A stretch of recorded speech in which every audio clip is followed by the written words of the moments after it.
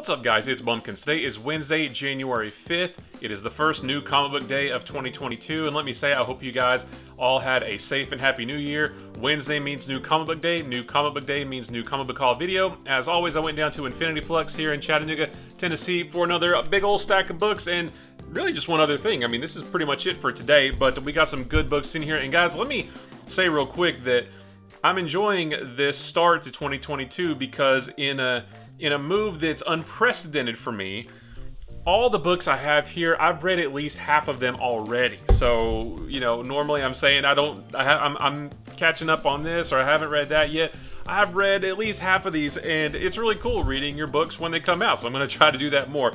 But let's jump into these, because there's a lot of cool stuff in here. The Amazing Spider-Man number 84, you know, as always I say, you know, I haven't read it yet because I haven't caught up, but I did catch up. I finally caught up with Amazing Spider-Man, like, all the way. Like, I read this earlier today, and it was really good. So that's kind of been a big weight off my shoulders, is I've had this giant stack of Spider-Man comics waiting to be caught up on, and I got everything read. I read all the way through Nick Spencer's run over the Christmas holiday, and caught up on the Beyond storyline. Real quick, I'll say, I didn't love Nick Spencer's run. All the Kindred stuff and the Sinister War, I didn't love it as much as I thought I would back when I was buying it without having read it. It was fine, I guess, but I'm kind of glad that it's over because I'm actually really enjoying this Beyond storyline. I'm enjoying seeing Ben Reilly run around and be part of this Beyond Corporation, and sort of, I wouldn't want this to be the forever Spider-Man story, but it's kind of fun while it's around, and everything's going to go back to normal at some point. We all know that. But this is fun. Doc Ock is looking into the Beyond Corporation, and that's what's really cool about this story, is they seem like a pretty neat place, but you know that I'm just waiting for the other shoe to drop. You know there's something more that's going to happen. Obviously, Beyond sends Spider-Man out to deal with it, and you got some like classic Spider-Man versus Doc Ock. I'm really enjoying this storyline so far. It was a nice breath of fresh air after the 70-something issues of Kindred and the mystery of all that. This is a completely welcome change of pace, and I'm loving this so far. Avengers Tech on Avengers number 5. I want to say that there's one more in this. I actually haven't read any of this miniseries yet, so at this point I'm just going to wait for issue number 6 and then read the whole thing at once. Black Widow number 13, the Villain's Reign variant. I'm a couple issues behind on this. I think I missed number 12, so I might have to grab it digitally, or maybe I'll just wait until it hits Marvel Unlimited, because I think number 11 started a new story arc, and that's where I fell off. So I need to read 11 and 12, and then this. I'm not even sure what the new story arc is, but I love that cover, and I can't wait to catch up on this. Darkhold Omega. So this is the end of the entire Darkhold storyline. I'm way behind on it. I read the first couple issues. I have all of them, but I fell behind. So, but now that I've got them on, now that it's over, I'm just gonna grab them all in a pile and get through these, and it should be pretty good. Elektra Black, White, and Blood number 1 with the awesome John Boy Myers variant. I love John Boy Myers. I didn't get the chance to read this one. I wanted to before this, but I didn't get a chance to read it. But this is just following in the footsteps of Carnage, Black, White, and Blood, and Wolverine, and Deadpool. Just, you know, more anthology stories, all just colored in black and white and red. So I didn't read the Deadpool one because I don't love Deadpool, and I read the Carnage, but I love the Wolverine one. And now Elektra is next. That should be pretty cool. Shang-Chi number 7. So this kicks off a new story arc. This issue was really cool. It's mostly about giving you some backstory on Shang-Chi's mother, and they are pulling elements from the movie with where she comes from, but it's not exactly the same. So don't think that if you've seen the movie, you've read this as well, because it is different. There are differences, but there are some similarities as well. So it's a really cool story. It's gonna lead to more revelations, especially the last page looked really cool and really got me excited for the next few issues. I won't say what it is, but it was a really cool page, so I like this one quite a bit. Wastelanders Doom number 1. Again, I haven't read this one yet. I'm holding off. I'm still waiting to find time to reread Old Man Logan so that I can then read, get that refreshed in my mind, and then read the new Wastelanders, Wolverine, and Hawkeye, and Doom, and I think there's a Black Widow coming as well. I think I got the Old Man Quill too. So gonna reread all that and then read all these, and it should be fun. This is X-Men number 6. The nice trading card variant cover. I love these. I do enjoy this title, but because I haven't read any of the Hickman era stuff, I do feel like I'm way behind, and I don't quite understand what's going on. And I mean, I get the basics, you know, they've terraformed Mars and all that stuff, but there's some stuff going on with Cyclops that I don't understand, and maybe I'm not supposed to because of what it said the next issue is going to be about. I actually was going to drop off this, but then the synopsis for the next issue sounded pretty cool, so I'll probably hang on just a little bit longer. I do have plans to catch up on all of the Hickman era stuff. I know he didn't write all the X books, but I'm just that era from Hoxpox all the way to now. I have plans to catch up on all that, and maybe this will make more sense. I'll probably drop off this at some point, but for now, it's been pretty entertaining. As for DC, speaking of moves that are unprecedented for me, I actually have already read every single DC book that I bought yesterday except for one because I'm so far behind. But everything else I've already read, and it's all really good stuff. So Batman number 119, even though I still haven't read the Tynion era stuff, 118 kicked off a brand new storyline written by Joshua Williamson.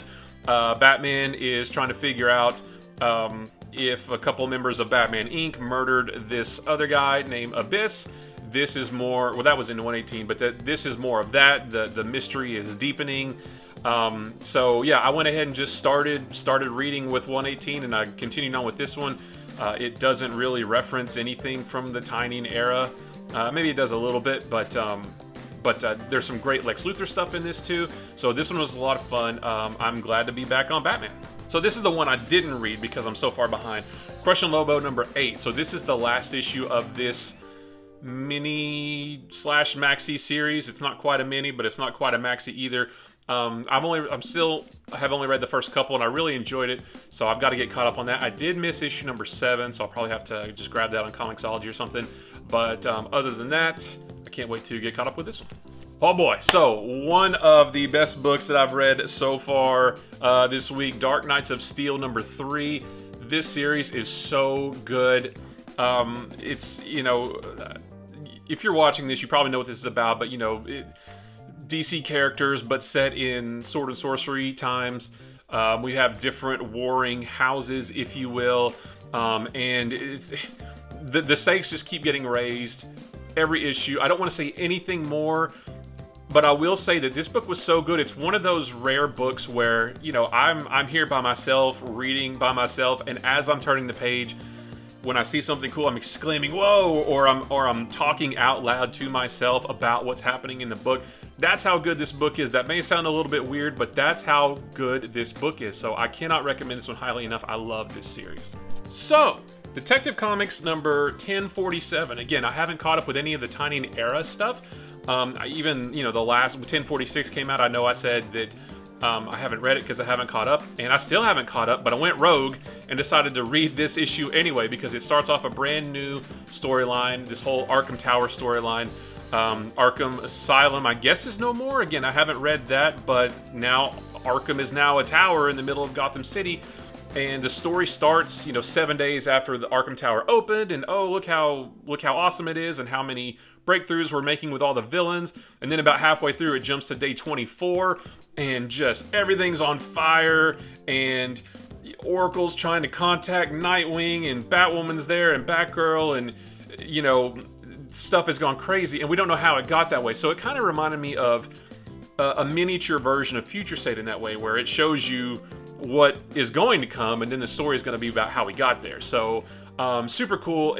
I was able to read this without having to know anything that happened in Detective Comics prior, although I think if I had read those, I would have picked up on a couple other character who they were. But that's okay, because I just wanted to read it. It was really fun. But this one was really cool. I recommend this as well. Justice League Incarnate number 3 of 5. The follow-up series to Infinite Frontier, which I love. I don't love this mini-series as much. It's a lot of multiversal stuff, which I do like, but it's weird. I just don't... there's a lot of characters, and I just don't love this as much as I wanted to, but this issue was cool. I like this better than the first two because it has different heroes. Some of the different heroes of Justice League Incarnate in different worlds, different Earths. So it was cool to see some of the different Earths that they go to. I'll probably go ahead and get the last two just because it is, you know, just a 5-issue miniseries. But I don't love this one quite as much as I want to. Suicide Squad number 11. I'm really enjoying this. It's kind of my sleeper pick of all the or at least all the DC books. I thought I was going to hop off this one a while back, and then I got caught up on it. It's just a really fun story. Ambush Bug here on the cover is a really fun addition, and things are starting to come to a head. Rick Flag and his group are about to go up against Amanda Waller and her group, although her group doesn't want to be with her. It's just crazy, and I'm really liking this one too. And then another one that was also really, really good, Superman Son of Kal-El #6. Tom Taylor with the 1-2 punch this week of this and Dark Knights of Steel. Yeah, just more of the awesome story that they're telling. Jay Nakamura gets in on some of the action a little bit. They're trying to get information on Henry Bendix and what he's doing with all of these new super people that are popping up. We get a really cool interaction with another character. I won't see who it is just in case you don't know. But yeah, this one was really good as well. I really enjoyed it. It was a lighter Image and Indie week. We got a couple Image books. Nocterra, Blacktop Bill Special. I read this one today. So it's been a couple months since Nocterra went on a sort of a hiatus. It told the first 6 issues were its own story arc, and then it kind of took a break. This is, I think it's just a one-shot, just sort of giving us a little bit more of a background on Blacktop Bill. We didn't get a whole lot of his story in the main Nocterra, the first story arc, though this one-shot seeks to fill in some of those answers. We still didn't get everything answered. We still don't quite know how he is like this, but at least we know a little bit more about who he is. This almost could be read even if you haven't read any Nocterra books whatsoever, because this was almost just kind of a nice, you know, almost like a nice one-shot, like a thriller kind of thing. But I would recommend the rest of Nocterra. I wouldn't read this first before those ones, but this one was a really good story on its own. Spawn number 325, so I haven't caught up on this yet, but I have proven, hopefully, that I can do it, and I'm going to with Spawn at some point and all the other Gunslingers and King Spawns and all that stuff. So I went with the nice, I think that's Cygor, just went with the nice, that cover. Can't wait to catch up on this. Another one I haven't caught up on yet is Not All Robots number 5. I want to say this is the last issue of this mini-series. If it is, I'm going to go ahead and read it all, or if it's not, I'll wait till the next one and then get caught up. Odin's Eye number 4 from Bad Idea. So I guess this is a weekly book because I've talked about it every week for the last 4 weeks now. I think it's a 5-issue miniseries, so I'll probably wait until next week and then read the whole thing. So I got a book called West, West number 1 from Uncivilized Comics. This is a pretty neat book. It's not quite Treasury size, but it's definitely not comic size as well. It's all black and white. It feels, the paper is you know, has a roughness to it. This one feels like an old school indie comic, like when indie comics were really, really indie way back in the 80s and early 90s. This feels like that. It's about these two guys who are basically farmers, I guess, but they also know magic a little bit, sort of. And there's a corporation which is kind of hurting their crops, and they want to pull a Robin Hood and maybe rob from the corporation to help themselves out, maybe to help other people as well. But in the process of doing that, they find more than what they bargained for from that corporation. And that's all I'll say. So this was a really fun one. Like I said, all black and white, but really good. I think it's an 8-issue series. I might be wrong about that, but I'm interested to see what happens next. And then after that, I just got one extra little goodie, just sort of on a whim. Conan Battle for the Serpent Crown. I actually picked this up because once I got caught up on Spider-Man, or once I started in the Beyond storyline anyway, when Ben Reilly comes back, I started to think, hey, I don't know what Ben Reilly's been up to since Spider-Geddon. I don't know if he's even been around since Spider-Geddon. I know he was in a few issues of Iron Man, but I'm way behind on that series as well, so I don't really know what he's been up to. So I Googled him just to see what's going on, and he's in at least one issue of this miniseries. I think this is a miniseries, yeah, 5-issue miniseries, and Ben Reilly is in at least one of these. So as I was reading that, it just sounded like a cool story. Conan is in modern day, as he is, you know, he's hanging out with the Savage Avengers, which I haven't read that either, but he's in Las Vegas for some reason in this book. Ben Reilly shows up at one point. Black Panther's on the back, so maybe Black Panther pops up, I'm not sure. But I just thought it sounded like a cool story, and my shop had a copy sitting on the shelf, so I thought I'd grab it.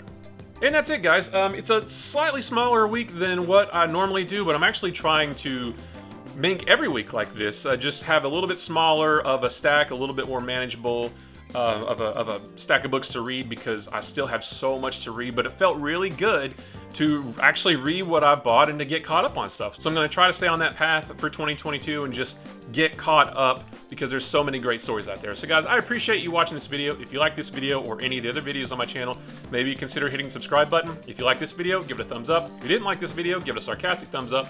And if nothing else, leave me a comment below. Let me know what you picked up this week. Was your stack bigger than normal, smaller than normal? Did you get any cool stuff? Have you finally caught up on a big series that you've been meaning to? It's a great feeling. Just let me know. I love comic books. I could talk about them with a room full of people or just to a camera. Guys, don't forget, comic books are supposed to be fun. They are just another fun form of storytelling. There is plenty to look through that you can find something you like, and it's very easy. Just simply ignore the things that you don't like. Also, don't forget, it doesn't matter how much you buy every week or every month or whatever. What makes a great comic book haul is that the things that you do get are special to you, that you know, resonates so much with you that you're talking to yourself as well as you're reading the book, just like I did with Dark Knights of Steel. So yeah, it doesn't matter if you buy 1 book, 10 books, 100 books. Just as long as you enjoy what you're getting, that's what makes a great comic book haul. So guys, I appreciate you watching, and I will see you in the next one. Bye-bye.